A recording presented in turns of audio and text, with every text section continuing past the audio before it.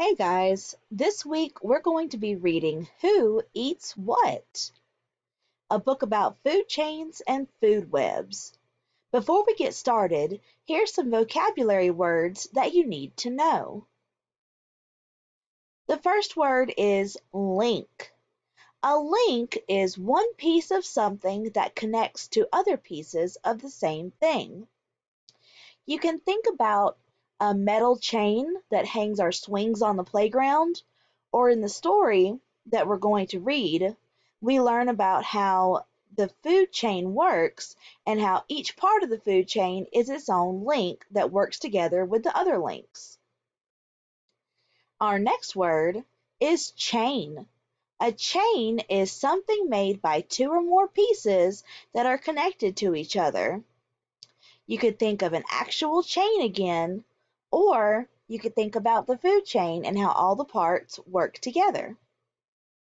The next word is fuel.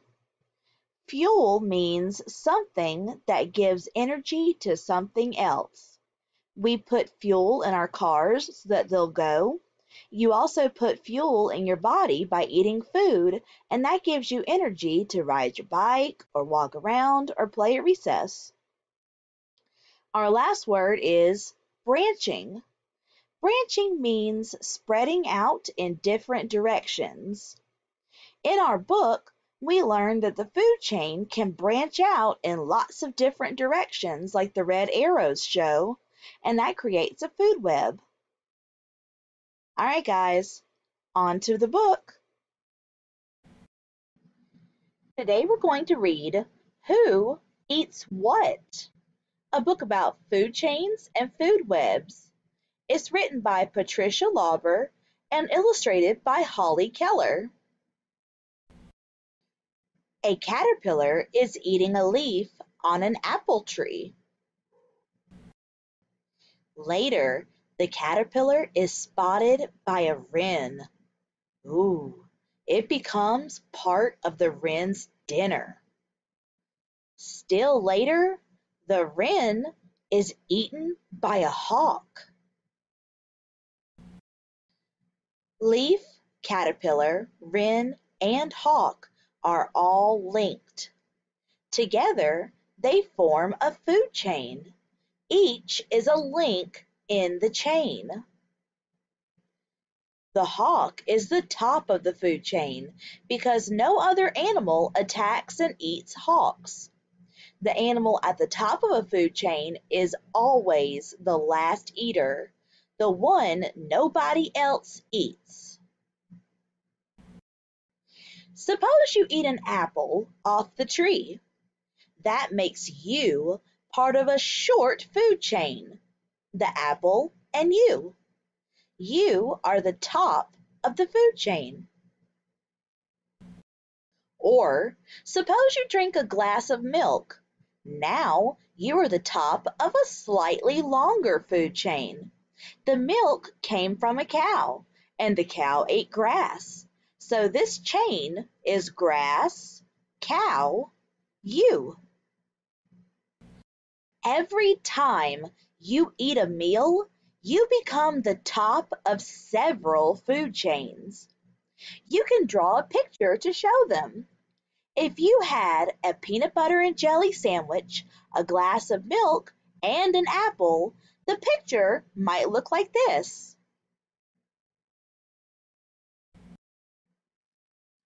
Food is the fuel our bodies need. Food keeps us alive. It gives us the energy we need to grow, move, and do many other things. The same thing is true for caterpillars, wrens, hawks, for all animals. All must find or catch the foods they need. When you draw a food chain, you are drawing a flow of energy. The arrows show its path. There are many, many food chains, more than anyone can count. But in one way, they are all alike. All food chains begin with green plants. Green plants are the only living things that can make their own food. They are the only living things that do not need to eat something else. Green plants take energy from sunlight. They use it to make food out of water and air.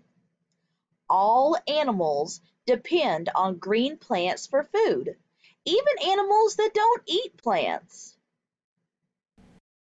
Hawks, for example, do not eat green plants, but the hawk ate the wren that ate the caterpillar that ate the leaf of a green plant. And so the hawk is linked to the green plants through the food chain. It needs the plants as much as the caterpillar does.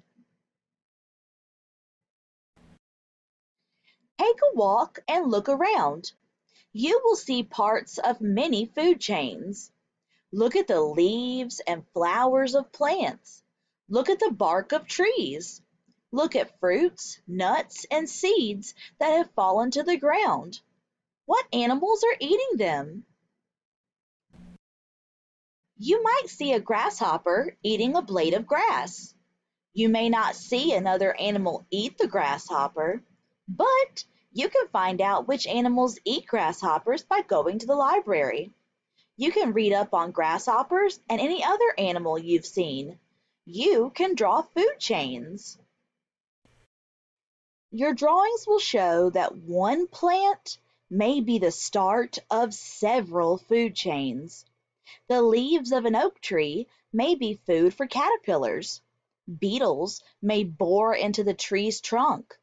Acorns are food for squirrels, chipmunks, blue jays, and deer. The drawings will also show that most animals are part of several food chains. Chipmunks, for example, eat many foods. They eat nuts, seeds, berries, buds. They may also eat insects, snails, and other small animals. And chipmunks themselves are eaten by weasels, bobcats, foxes, coyotes, and hawks. These animals may also eat some of the things chipmunks eat. Try drawing some of these food chains on one page. You will have arrows branching in all directions. Now you have drawn a food web. Food webs are made up of many food chains. On land, most food chains are short, but scientists still have much to learn about them.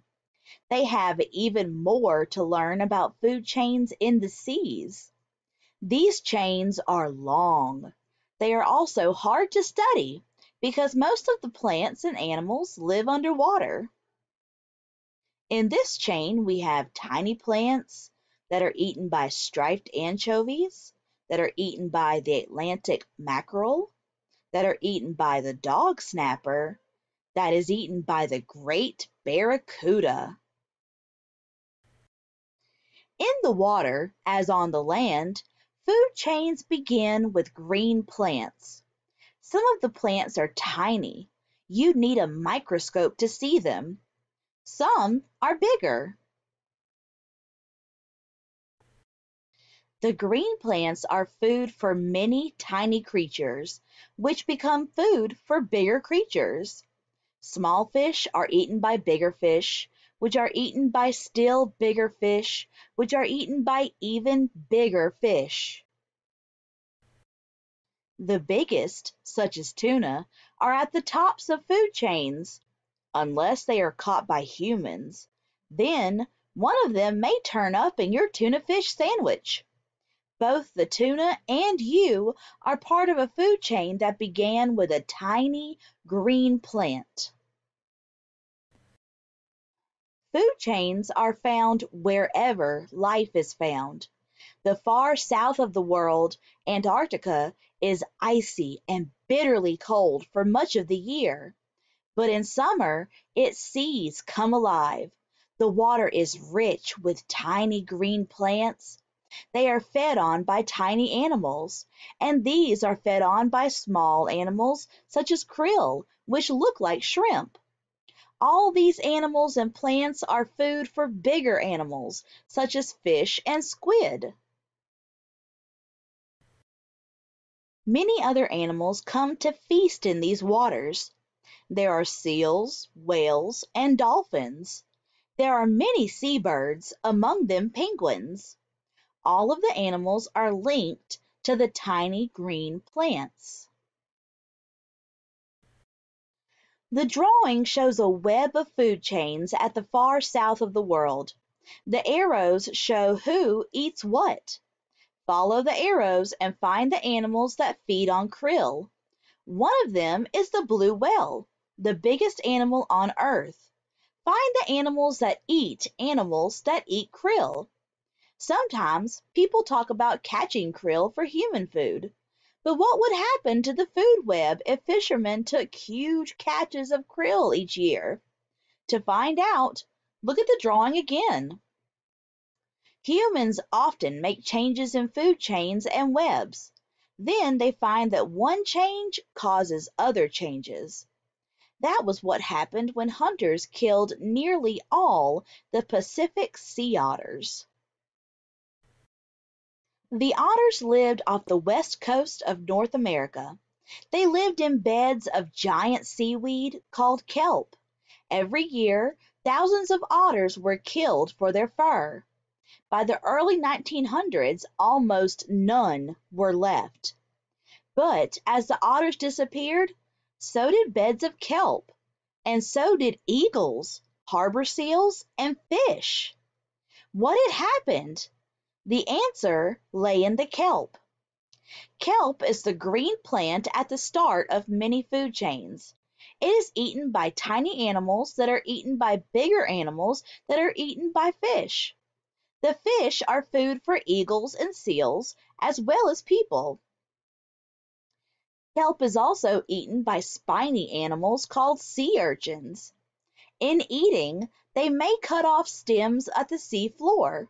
The kelp then floats away. Sea urchins are one of the foods otters like best. But when hunters killed the otters, there was no one to eat the urchins. The urchins destroyed the kelp beds. Once the hunting stopped, the otters made a comeback. They ate sea urchins, and the kelp began to do well. When the kelp did well, the fish came back, and so did the eagles, seals, and fishermen.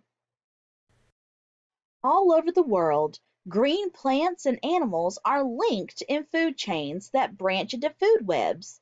A change in one link is felt up and down that chain. It is felt through the whole web. And that's one good reason to take care of the earth, to take care of its plants and animals. When we help them, we also help ourselves. We too are part of many food webs. Okay, now that we have learned about the food chain and food webs in the book Who Eats What, I have some questions to ask you. But first, let's go over our question words. This time, I want you guys to read them with me. Where, how, who, why, what, when. Our first question is, what did you learn? What did you think was important to know from the book? What is a food chain? What can you tell me about it? How is every food chain alike? How are they different? Let's compare them. Why does an animal need plants if it doesn't eat them? And lastly, tell me about how the hunters changed the sea otters, urchins, fish, and kelp. What happened? How did the hunters change their lives? That's all for now, guys. Take care.